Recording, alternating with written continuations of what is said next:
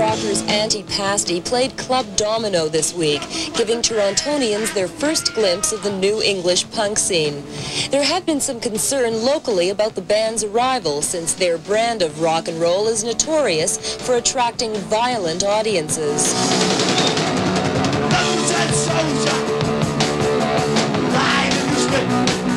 Musicians are not contemporaries of the notorious Sex Pistols. They have replaced the Sex Pistols as the new heroes for the young English working class. However, they do share the anger and the ideals of the original punk bands.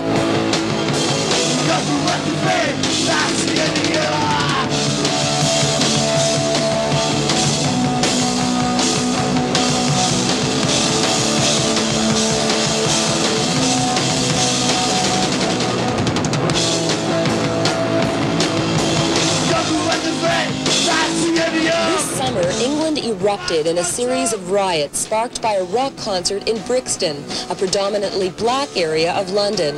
Racism, unemployment, and inflation have been blamed for the violence. We want jobs! We want better opportunities! We are frustrated and we are fed up! What is particularly interesting is that England's angry young punks have become the torchbearers for those who are oppressed. They play protest music in much the same way that Dylan sang about injustice back in the 60s. We asked Anti-Pasti if they could understand the violence that had taken place. There's no other way out except to destroy things and get yourself heard. Because, like, no one listens to you. The councillors wouldn't listen to you, and the police definitely wouldn't listen to you. And it's, you know, it had to happen.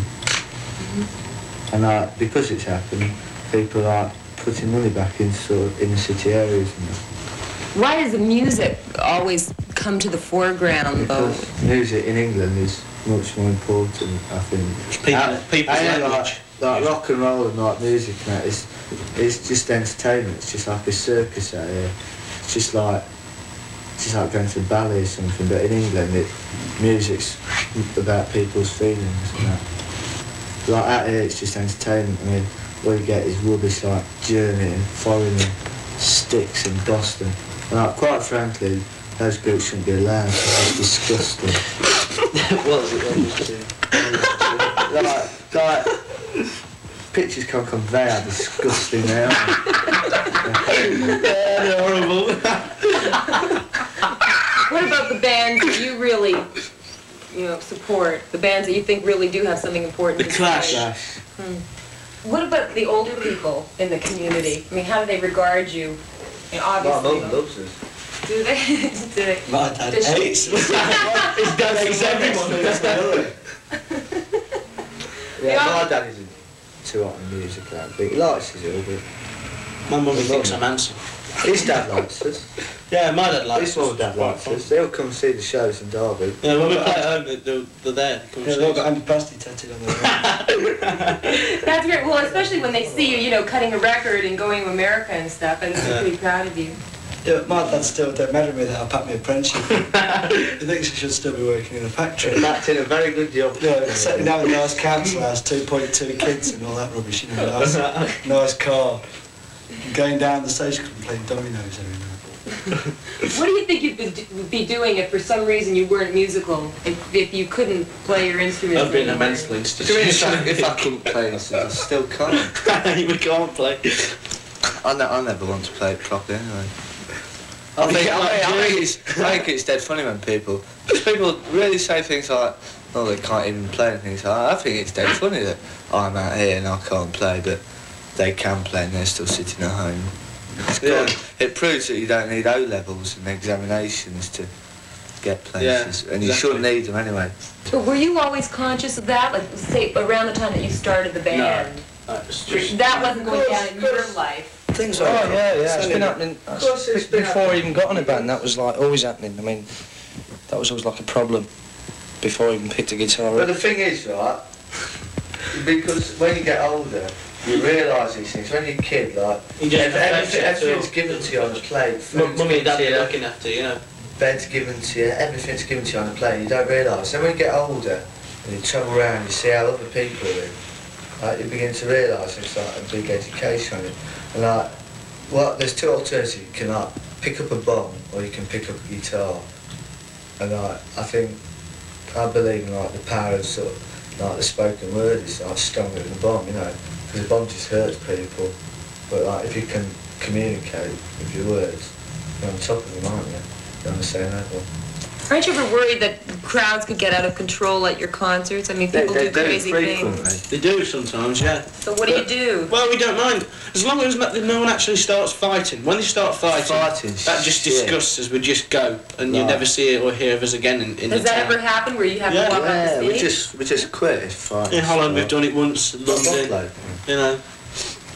If people start fighting, we just disappear because it's just... There's no point. What do you think it is that makes them do that? Do you think it's like something about the music might incite them, something about the energy? They show off. They want to say, I think they're a bit jealous that there's a band up there stealing the show. No, I reckon some people, when they get together, get a kick out of hurting other people that aren't in the big gang, you know what I mean? The guys that start fighting that, if we walk down on our own past them in the street and they're on their own, they won't do a thing, but because they get with their mates and everything, I reckon it's a dead good laugh to sort of bring people in, it's not. It's pathetic. Fears of any major incident of violence at Anti-Pasti's concert were unfounded, and although it was an evening of body slams and lots of bruises, only one member of the audience was ejected for fighting. I got in a fight, so I had a good time.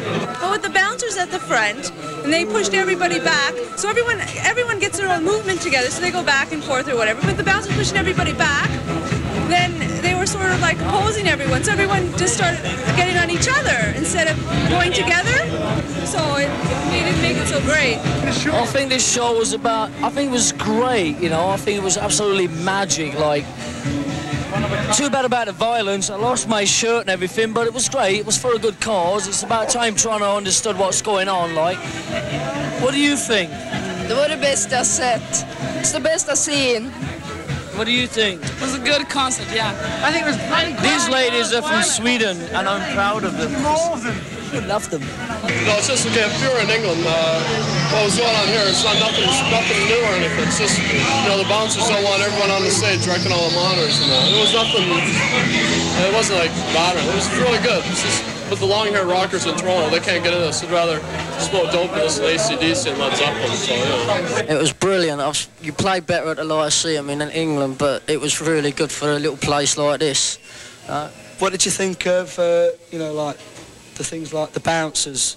I thought they were a bit heavy tonight, you know. Do you think they're a bit heavy? They were a little bit heavy, but they ain't as heavy as the ones in England. Speak clearly. I said they ain't as bad as the ones in England. Like, take the places like the Lyceum, they just kick your head in for no reason at all. You're gonna quote that? I'll ask somebody else. Follow me. It's Ronald Reagan. I've got one. You're on TV. She's on TV. What did you think of the gig tonight? It was really good. It was really good. Why did you like it? I mean, was it any different from any other gigs you've seen, or was it just really good because you was pissed and you just enjoyed it, or what? It was really good because it was really fast and loud, and the crowd really liked it, and I thought it was great. It's great. That's what I like to hear. This is Martin Roper, who's on the spot. What club are we at?